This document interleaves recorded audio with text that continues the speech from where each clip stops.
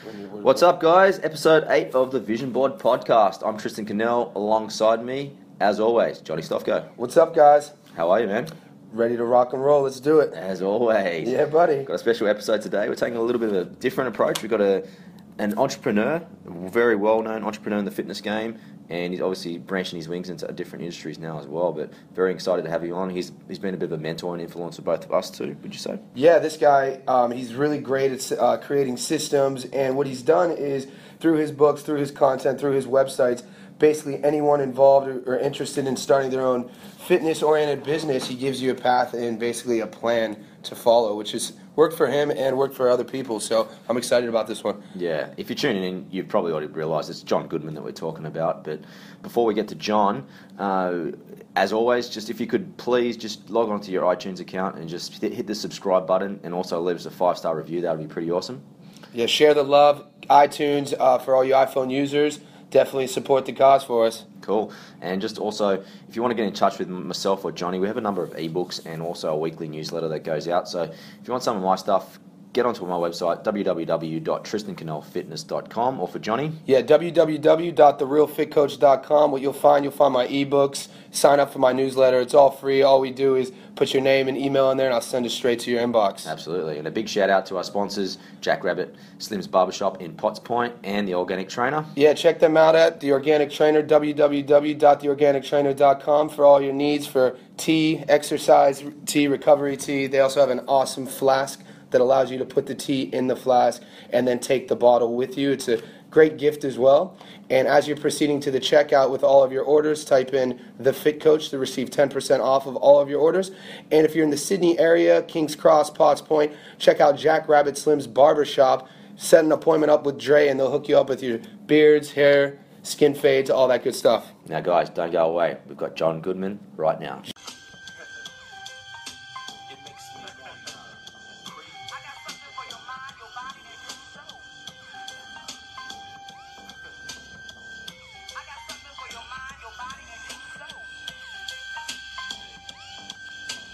The Vision Board Podcast, hosted by Johnny Stofko and Tristan Cannell. Well, the Vision Board Podcast is proud to bring on Jonathan Goodman, the founder of the Personal Trainer Development Center. He's the author of 3 awesome books, Ignite the Fire, The Race to the Top, and the Online Personal Trainer Blueprint. Welcome, Jonathan. Welcome. Thanks, guys. Yeah, man. Thanks for coming on, man. This is, both me and Johnny have looked up to you in the start of our personal training career, so really happy to have you on, man. Cool. Well, I'm honored. I appreciate that. Thank you. Yeah, thanks a lot for your time. It's pretty interesting as well. We're in Sydney, Australia, to all of our listeners. It's midnight. Jonathan is in Toronto, Canada. Yes, and it's 8 a.m. Oh, awesome! Wow, both putting in the hard yards today. That's awesome. It's the little things. It's the little things that separate. The cream will rise, right? Yeah, definitely. Exactly. Yeah. Now, John, as I touched upon before, the PTDC, the Personal Trainer Development Center, obviously it's one of your leading sites, and it's one of the leading sites in the fitness industry. Can you just tell the audience about how you build it up to such a huge audience? For sure, yeah. I mean, it's funny because I built it up originally to try to sell my book, which is Ignite the Fire. Like, Ignite the Fire was written first, which I think the first lesson that really comes in there is I had 77,000 words of content before I even started a site. And so if I'm going to tell anybody to sort of start a blog site, or if I'm going to start a blog site, the first thing that I'll do now is I'll make sure that I have the first 8 weeks of content already done before I start the site. Because the most important thing when a new site goes out is the information's really good, but also the person who's running the site can spend almost all of their time on marketing, getting the information to spread, making sure that the packaging and the positioning of the information is really on point. So I was lucky. I didn't really know what I was doing. But since then, I kind of realized pretty quickly that, you know, as many good ideas as I had, they weren't so many. And so if I could find 1 or 2 people who had a good idea, then find like 25 of those, then the site would kind of be loaded with good ideas all throughout the year. So what I started to reach out to people, and I'm like, well, I have no audience and I have no money, so how can I get these people involved in the site? It was kind of like this catch-22, right? How do I get people involved, no audience, no money, and how do I get an audience with nobody involved. And so Yeah. I realized that there were a lot of people who had written really, really great stuff that was kind of stuck on their archives. As I learned more about internet marketing and building websites, I was like, most people who have a website really don't know what they're doing with it. Their websites are not built well, their archives are not really searchable, they have all of this material that I bet gets no views. So I started reaching out to people almost blind at the beginning. You know, if I had a contact to them, I'd use that, but I almost never did. And I simply asked to get them on the phone for 15 minutes. Most of them said yes, which I was very surprised at, which was great. And then I just simply asked for permission to repurpose their old material. So I'd already gone through their blog. I'd say, hey, look, I found these 3 articles. I think they're great. I know that they're deep in your archives. Nobody's seen them. Tell you what, I've got this collaborative blog. It's for personal trainers. Here's my greater mission. I want to improve the perception of the industry. I'd love for you to be a part of it. I've been following your work for whatever, you know, compliment them. Can I repurpose these 2 articles? You're the sole author. Links back to you. And I'll let you know when it's live. And the first 10 people that I asked, 9 of them said yes. And so at that point now, I knew that I kind of had something. And so whenever a blog of that person's went live, you know, Nick Dumnella, who's become a good friend of mine, was somebody who did this, I'd send him a message. And I'd just say, hey, your blog post is live. Good job. Thank you so much. And after the 3rd or 4th time that happened, well, all of a sudden now they shared it. You know, I want to stress, like, it wasn't the first time necessarily. But the 3rd time, they're like, hey, I got published on the Personal Trainer Development Center. And they linked it and they started sending their audience to us. Now, the other piece of the puzzle, and something that I got really lucky with, was the name. The name has a intuitive understanding and explicit value associated with it. Immediately upon hearing it, you know who it's for, why it's important. And so if you're a personal trainer, you're like, oh, Personal Trainer Development Center, that's really interesting. And they'll look a little bit farther on it. And so I think all of those things kind of put together really helped it grow, and then just an abundance mindset. Awesome. Jonathan, another question I have for you is, I see the title of the book, Ignite the Fire. There's a metaphor there. There's a lot of meaning there. You took the time to put these words down on paper. Could you talk a little bit about that moment you had when you first picked that pen, or maybe it was the typewriter up, of that inspiration to start this?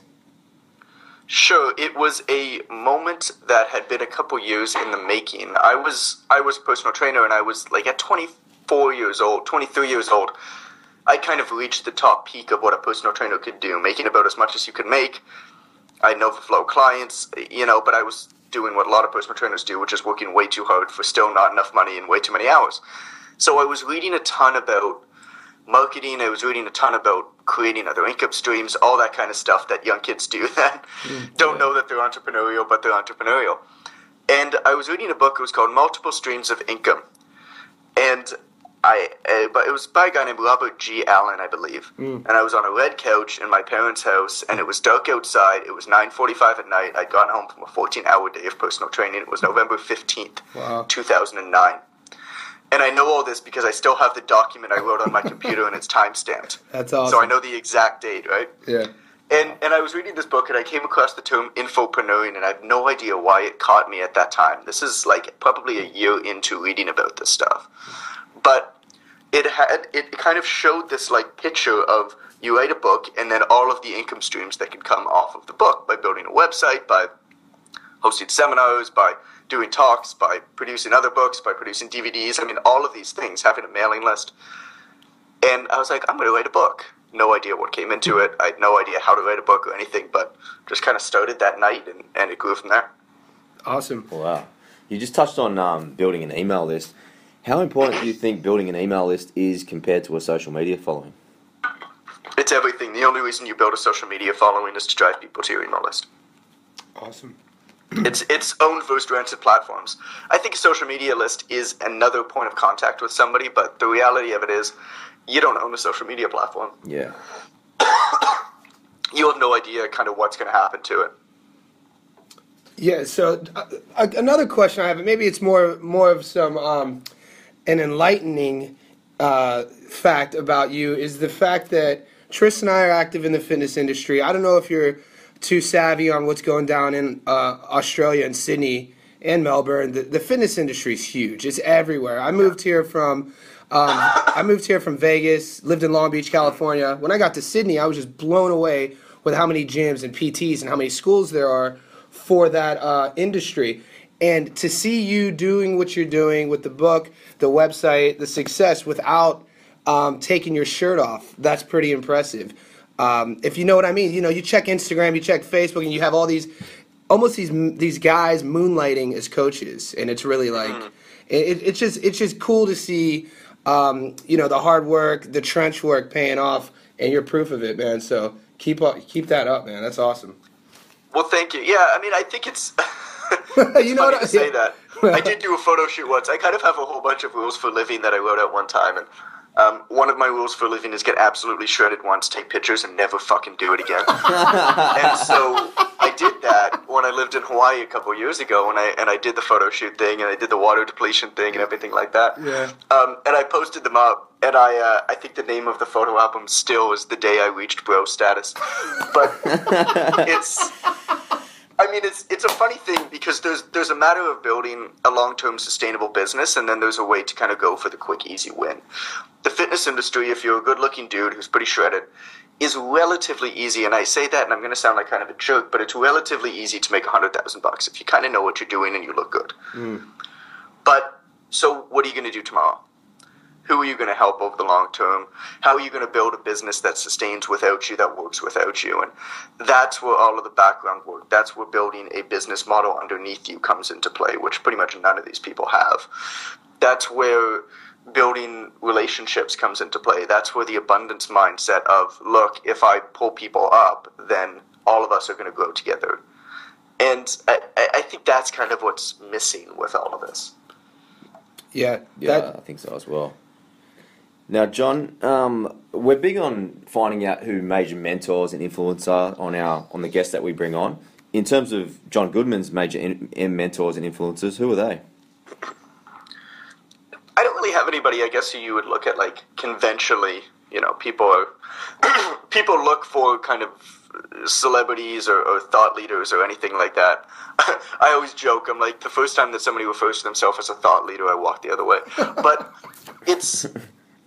I mean, there are certainly people and things that have come into my life at the right times for me to recognize them. And one of them, it was a client of mine, Tom, and I've spoken about him time and time again, but he was a client, at that time, he was the chief of all of the medical doctors at one of the major hospitals in Toronto. He's a psychiatrist. He's now just the chief of psychiatry. And he was my client for years. He's still a very good friend. And he walked into the gym one day. This is when I was like 23. This is what started me on my whole journey. And he kind of looked at me and he smiled and he pulled a book out of his bag and he said, "You're not going to be my personal trainer for much longer." And he handed me the book. And the book was Rich Dad Poor Dad by Robert Kiyosaki. And so it's one of those cases where, I mean, for some reason, this guy kind of recognized that, you know, I was going to do something else. I was going to do something entrepreneurial. He didn't know what. I didn't know what. But he knew that I needed to understand the fundamental point of there's a difference between generating wealth and investing in assets versus putting yourself in the rat race and spending money on liabilities. And that's what Rich Dad Poor Dad is all about, measuring assets and liabilities and investing in one and decreasing the other. And that kind of set me down that path. I mean, he's also the one who taught me my 2 rules for living, which is rule number 1, do a great job. Rule number 2, make sure everybody knows about it. One without the other is useless. So, I mean, mentors, like, there's a lot of people like that. I have a lot of friends who I refer to as mentors, and they might refer to me as as a mentor. I mean, it kind of goes back and forth, but there's no one person, I think, who I kind of look at and have read all of their books and that kind of thing. I take a lot of pride in escaping from the world and kind of sitting with my notebooks and trying to look at things as an outsider looking in and figure out my own way to navigate through them versus trying to learn somebody else's way to kind of navigate through. Awesome. To piggyback on what you said there, it's a great segue for my next question, is you're a busy guy. Anyone who follows the site or your IG, you're traveling. I know you just got back. Are you involved in any type of, are you doing any type of meditation? Have you gotten the tanks, sensory deprivation, isolation tanks? Are you working on detaching the mind, the consciousness from the body in any sense of way? I did do the sensory deprivation tank once in Vancouver. It took me about 57 minutes to get into it, and then I had about 3 minutes where I enjoyed it. I did hit the side of the tank at one point, and it scared the living crap out of me. But I do. meditation takes on a couple different forms for me. I definitely spend a lot of time, I guess, trying to make sense of my thoughts.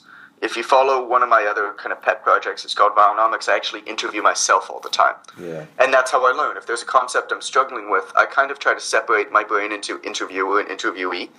Yeah. And I ask questions, and I poke fun at each other, but my point is to try to understand this concept by asking questions to myself about it. So that to me is a form of meditation. I will sometimes, I'm fortunate that the last 4 winters I've been able to go to different beaches and pretty much live on them. I will sometimes go down to the ocean and kind of sit by the waves and listen to it and meditate and shut off. But most of the time it's more meditation by going by walks, meditation by just, I love paper and pen. I love the feeling of it. Often, there are very few articles that I've ever written on computer. I actually write them all paper and pen, and then I put them into the computer. Yeah, that's I do the exact same thing. If you were on video right now, you would see 2 journals, pens in hand currently. There's something organic. There's something, I think, I don't want to say primitive because, Neanderthal man, I'm sure maybe didn't have a pen, but I guess maybe we're unwilling to go all the way the digital route. Yeah, I think so as well. I think it's a matter of the distractions. If you look at what a lot of authors have done, they have old school computers with nothing else. The guy who writes Game of Thrones, I can't even remember his name, and I've never actually read any of the books. But I know he writes everything on one of those Commodore 64s, one of those computers won't even attach to the internet. You need to boot up. It's like DDoS. Yeah. But he does that because there is nothing else that can distract him. And you speak to a lot of very prolific writers and successful writers who are able to kind of get out of their heads, and they have a very similar process. They have a computer, if they use a computer, where it is impossible for them to be distracted. Yeah, that's a great point.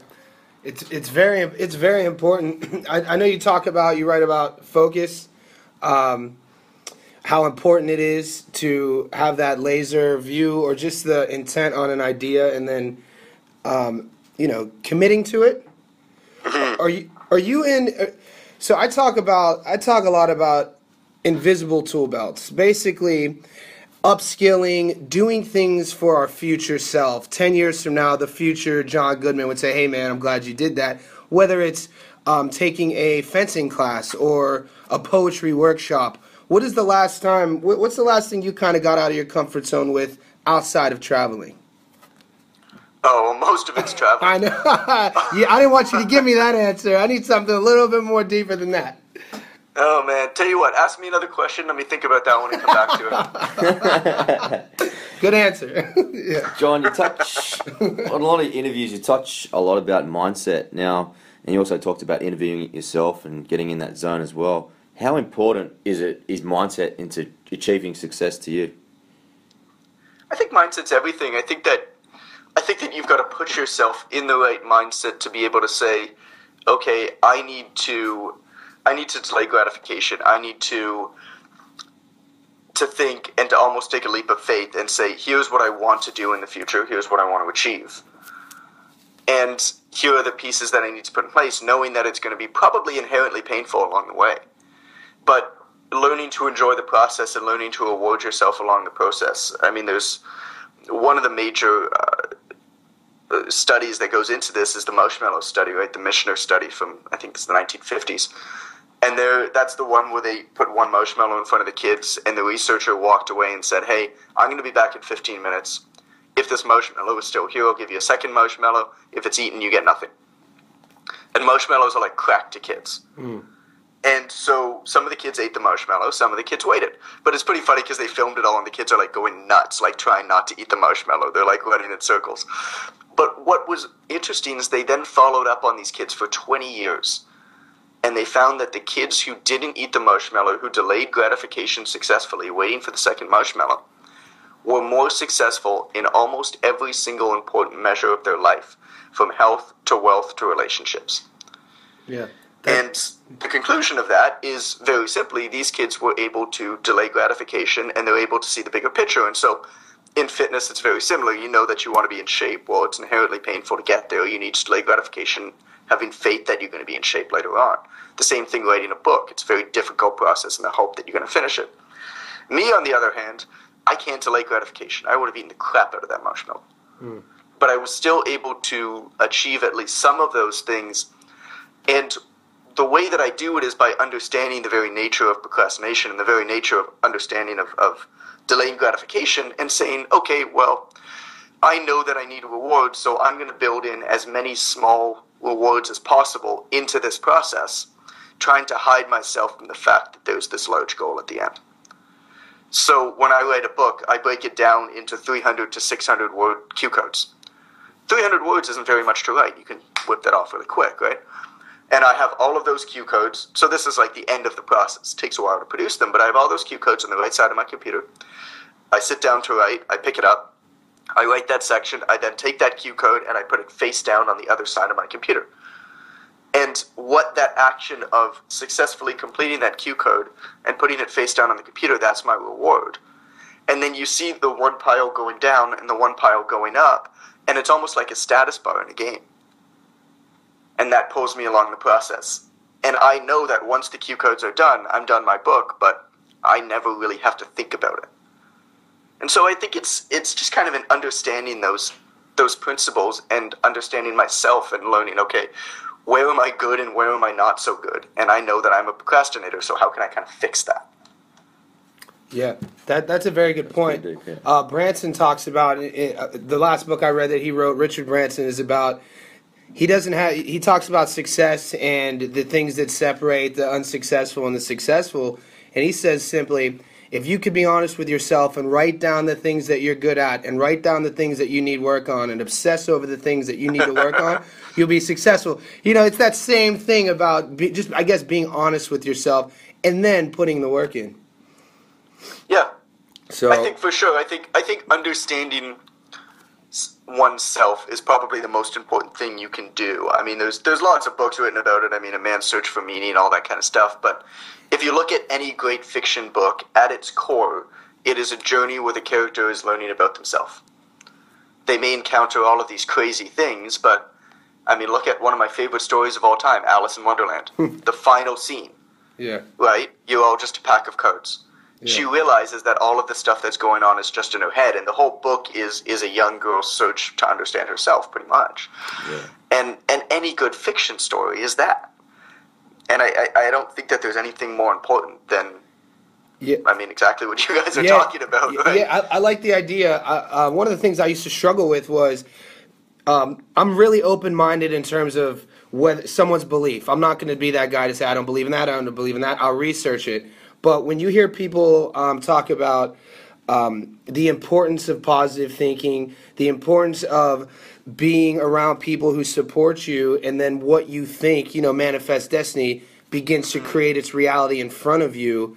We are the creators, per se. What's your opinion on that?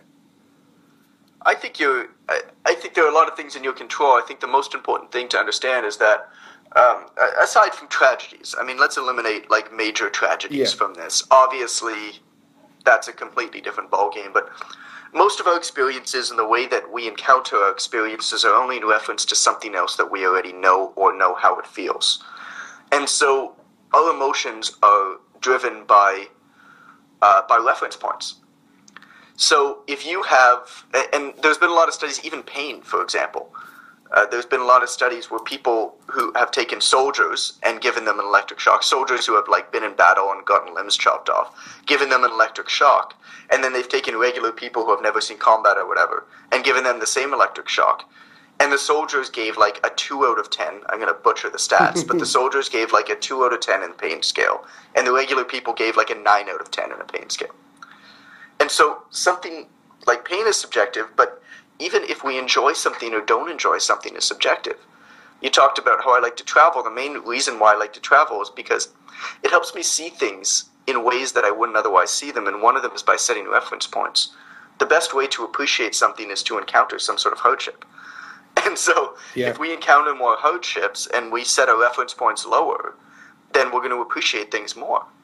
If I go into a coffee shop here in Toronto, and I walk in and I can seamlessly order an Americano with 2 shots black, I really appreciate that experience because I know how freaking difficult that is to order that same coffee in Uruguay where nobody speaks a word of English, and I have no clue what I'm going to get at the end of the day. I also know that I'm going to look like an idiot, probably be rude, and probably end up with something that I don't want. And so that low reference point makes me really appreciate an everyday occurrence. So I think those, I mean, in terms of learning to appreciate, learning to enjoy things, that's kind of the key to it. Yeah, very important. Is it tough for you ever, like, the reference points you mentioned? There's an article, I forget her name, but she writes about the levels of happiness, and she talks about the highest level of happiness always contains some sort of suffering. Is there, when you're looking at your travels, you said the Uruguay thing, was there a moment where you were like in the moment and you were so aware of it, you know, you were like, this moment sucks, but I'm going to look back and be like, wow, you know, I'm going to like cradle that as a good thing in the future because it made you grow? Yeah, I mean, my girlfriend and I are pretty good at picking each other up. Congrats on that, by the way. Yeah, thank you. I saw that. It's pretty rare. Yeah, you post the other day. I was like, how do I slip that one in? But yeah, man, when you find somebody and you even have that question come up, you know, you gotta cherish that. So congrats on the taking the next step. Yeah, thank you. Yeah, it's pretty cool. You know, one of the special things I think that we have is it's pretty rare that we'll both kind of be in a funk. And we both understand enough about this kind of stuff, a lot of what we've spoken about, that we're able to look at the other one and say, hey, idiot, get out of it. Or, hey, it's not so bad. So it's pretty rare that we'll say, hey, this sucks, and this is going to suck, and we're going to think about how much this sucks, but we're going to kind of feel better. Often what we'll do is, we have this trick, I learned it from a humorist named Loretta LaRoche, who I saw on stage, I mean, she's great if you ever get a chance to watch her. What's the name again? Loretta LaRoche. Okay. I'll give you a link to her stuff afterwards if you want. Awesome. Yeah, do that. But one of the things she did on stage, first of all, she had a room of 3,500 people singing A Pie in the Sky together, holding hands, swaying back and forth within about 40 minutes, which was pretty cool. But she said, look, there's something you all need to know. Nothing sucks if you spin. You'll always smile and laugh if you spin. She's like, had a shitty day? Spin. Dog dies? Spin. And she just, and it's true, and it's funny for anybody who knows me, like, I'll kind of just spin in a circle anytime I feel myself being in a funk. And the minute that we do that, we're just like, yeah, it's pretty, you know, stuff's not so bad. Yeah. So there's kind of little tricks like that. I mean, a smile even, if you force yourself to smile, you get that dopaminergic effect in your brain, and all of a sudden you're not so sad anymore. Like, you can kind of work this stuff out. Your brain does stupid things, but you can trick it right back. Yeah, most definitely, man. Now, John, can you leave us with some words of inspiration just for our listeners? Maybe like a young entrepreneur looking to start up a business, or maybe that young person just looking to take the next step in their career? Sure. I mean, I think the most valuable thing that I can pass on are the two rules that were passed on to me by Tommy years back, which was, you know, number one, do a great job. Number two, make sure everybody knows about it. Yeah.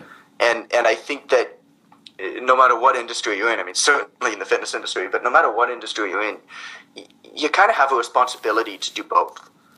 And you kind of can't do one without the other. And so, of course, doing a great job means that you need to be good enough in what you're doing, that you need to be able to help who you say that you're going to be able to help. Does that mean you need to be the utmost expert? Absolutely not. But you need to know enough to know who you can influence, what kind of effect you can have, and what kind you can't. And at various stages of the game, that will change, obviously. And then the second one is just saying, okay, well, how do I get my message out? I mean, when it comes to content promotion, I would say that content isn't really valuable anymore. Context isn't really valuable anymore. What's really important is that you know how to package and position your content. And so you could take something that's already produced, you can make it sound and feel a little bit better, and you can get it to do better than the original piece of content, simply by giving it a better headline, better picture, and by positioning it a little bit better, finding that hook. So just learning that stuff, learning old school copywriting and advertising techniques. I think those are probably the two most valuable skills, to be honest, for any industry. Yeah, cool. And Jonathan, before we let you go, could you give for our listeners who don't know who you are, could you give them where we could find you at online? Sure. The for anybody who's a fitness professional, the Personal Trainer Development Center, it's the PTDC. You have to put the before, or else you're going to hit the Pakistani Tourism Development Center. I hit that. They wouldn't give me the name. Yesterday. Yeah. You hit it? Yeah. Yesterday. Those jerks. If you're interested in more of the web stuff, my experiments, I mean, really, it's a passion project. It's where I write about kind of what I'm thinking about or what I'm doing online. I have a blog that I call Vironomics, and I have a book coming out under that name as well that should be out in a couple weeks, depending on when this is coming out. January 2016 is when that will be out. Awesome. Yeah, I think I got an email about that the other day. On the newsletter. Yeah. Awesome, John. Well, thank you so much for your time today. It was a pleasure speaking to you. You're one of both of our. We talk about influencers and mentors at the moment. Yeah, you're definitely one of ours. So we really appreciate you coming on today, man. Yeah, man. Thanks a lot for your time, John. Thank you, guys. Had fun. You too. Have a good one. We'll speak soon. It was different. He had a different way of bringing out his own. Yeah, he was a good talker. Yeah, you can tell he's a public speaker. Yeah, good speaker. He takes his time. I like how he referenced people. It's a different one for us too, because it's a cross sort of between someone that we've taken a lot from. Yeah, man, a lot of the stuff that he was saying, like, I remember when you talked to me, like, when he was talking about 10 minutes in, about the content, before he released the site, he already had the book. Yeah. He was like, if you don't have 8 weeks of content, you're not ready for the site. Is that where you picked that up when you were giving me that? A lot of stuff, little help? even like, do a great job. Yeah. That's something you can control. Yeah, make sure everyone knows about it. That's kind of what we say when we, our goal for the gym, the health club. We want to help people. Let people know about it, because someone else might get something out of it, man. Yeah, like my goal isn't to be the busiest coach in the health club, but my goal is that everybody in that health club knows my name. Definitely. I think that's really important, and that's a testament to the job, the work, the things I do outside the club. Yeah. It's those little things. It's like being here right now. But you're trying to be the best version of Johnny. Yep. So that's probably why you do that, and that's the best way for you to show your talents to the world, is to do that, to be socially active, continually promoting not only your brand. I think what we do differently to other people is we don't really need a following, so to say.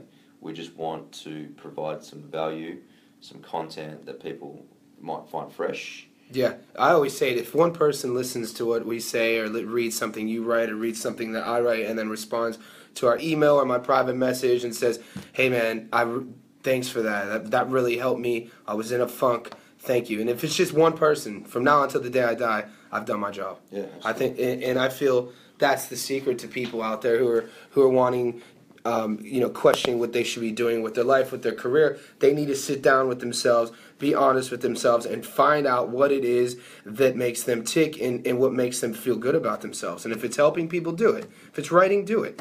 Don't let the idea of time hold you back. Absolutely. And information sharing, like the amount of information he just shared with us. Oh my God. Was valuable. I like what Eric Thomas says. Information changes the situation. Exactly. Don't be scared to, because at the end of the day, it's going to be your work rate, your work ethic that's going to separate you. I could give you every single thing I did. Yeah. But it doesn't mean anything unless you apply it. So. Yeah. At the end of the day, it's how you execute. Execution, preparation, execution, application. Yeah. And constant review and constant understanding that there's a need to get better. Yeah. And if you're going to produce some content, if you're going to release an article, if you're going to write a book, you better be prepared that the next thing that's expected from you is going to be above that. Like, it's important to even... It's the stepping stones, like we've spoken about plenty of times. Yeah. Stepping stones to meeting people, your network, to even just releasing little articles, from a small article to a big article to a bigger article, to being published in one magazine, on a site. It's just different little stepping stones that I like to take in life. Yeah, it's good. Like, we didn't get too much into goal setting or vision boards, but you could tell he's the type of dude that he's always reading. He talked about psychology a lot. You can tell that he's constantly improving himself. And he has those two rules.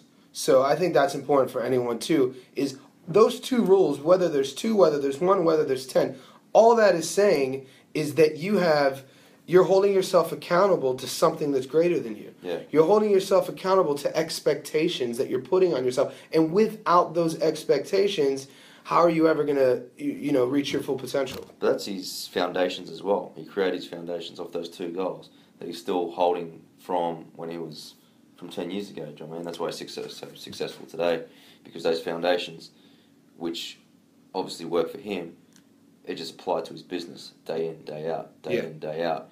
And like you said, from even the way he started the PTDC, the way he's reached out to people, it's getting out of his comfort zone.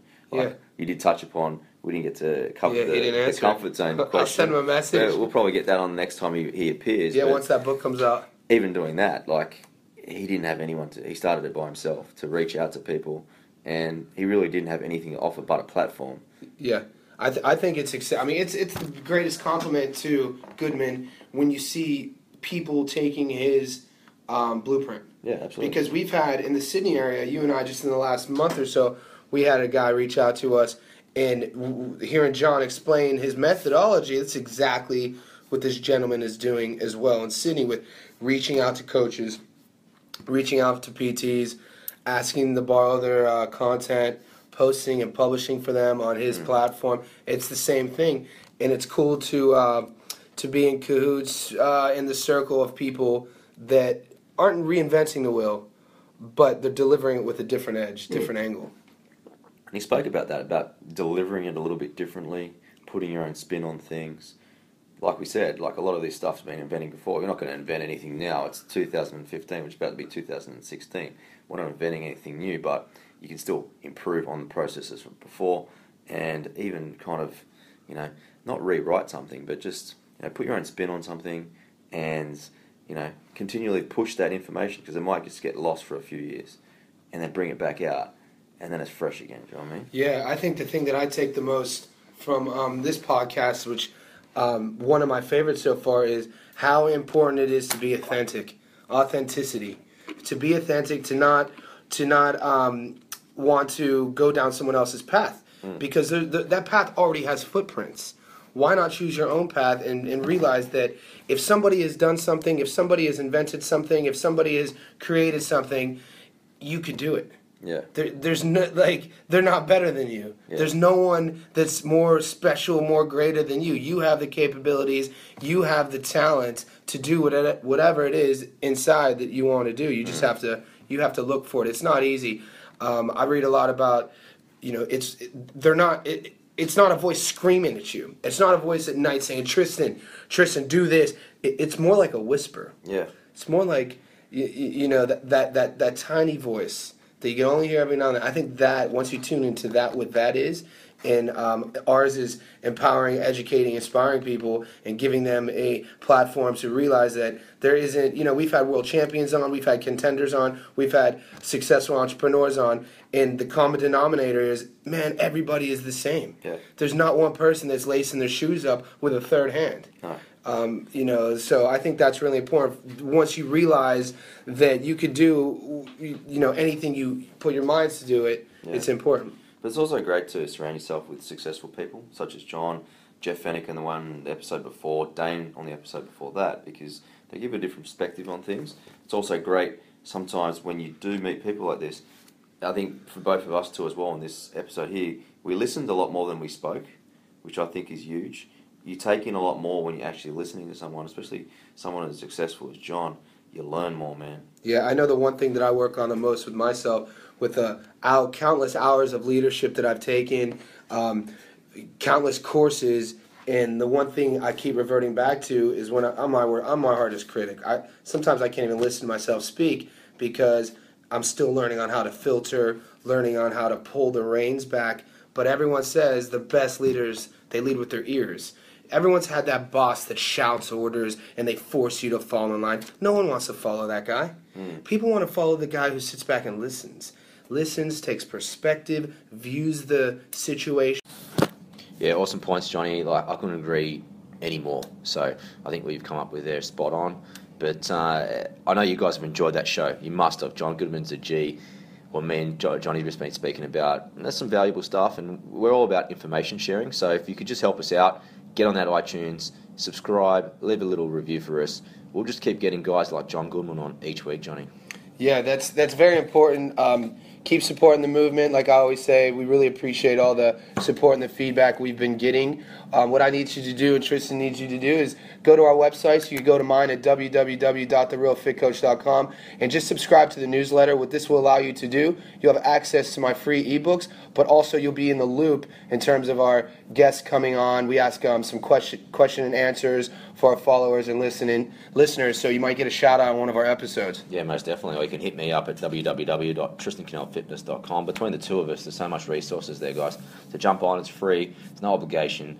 You're only going to get good stuff. So jump on. Most of my mates, my family, my clients, they're all on there, and they're all getting that value each week. So. Yeah, what also it's doing is that I get a lot of ideas, things to read from that email list from followers emailing me. Hey, Johnny, check this one out. Johnny, read this. So what it also is it's a platform to share different ideas as well. Yeah, definitely. And as we did mention, the question and answer segment, that's a big part of our show. So we want to hear from you each week. So send questions to the visionboardpodcast@gmail.com, or you can find our individual emails. We're more than happy to answer any questions you've got and actually feature them on the show. We'll give them a little shout out as well.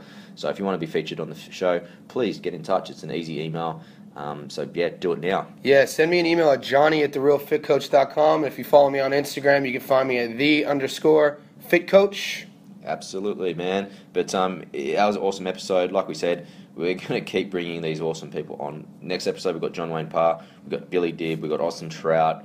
John Wayne Parr, for you guys that don't know, Austin Trout as well, Billy Dibb, a world champion. John Wayne Parr is like Bruce Lee of Australia. He is an absolutely living legend, and I'm very excited about this one. Yeah, if you haven't seen his documentary prior to listening to our show, check out his documentary on YouTube because it's outstanding. Yeah, you could catch him on Rogan's too. If you guys listen to our podcast, some of our followers listen to Rogan's, the Joe Rogan Experience. He's been on John Wayne Parr a couple times. This guy has coached the likes of George St. Pierre in terms of Muay Thai and kickboxing, so he's an elite human. Absolutely, man. So before we go, big shout out to our sponsors again, Jackrabbit Slim's Barbershop at Potts Point, and also The Organic Trainer. Yeah, www.theorganictrainer.com. When you're proceeding to check out with all your goods, type in The Fit Coach to receive 10% off of all of your orders. If you're in the Sydney area, check Dre out at Jackrabbit Slim's Barbershop in King's Cross and Potts Point. Awesome, man. I'll catch you later, Johnny. Yeah, man. I will see you when I see you. See you, bro. Peace.